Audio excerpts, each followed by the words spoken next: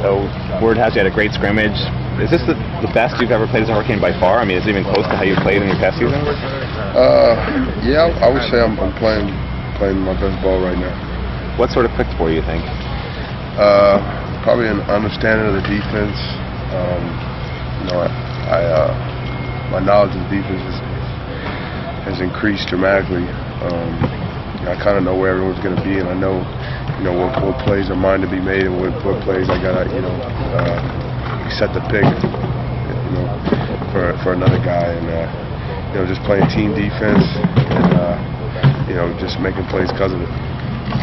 Chick, Calvin Hurley, we obviously just seen him for a couple weeks, in the spring and all that, but what's he like compared to some of the other D tackles you played alongside over the last few years? Yeah, Calvin got a lot of energy, really strong guy, comes to work every day.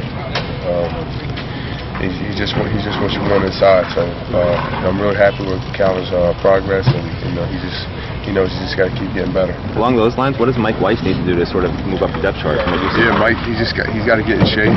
He's got to get in shape. He knew that college football it's not easy. He's just got to get his body right so he can help us.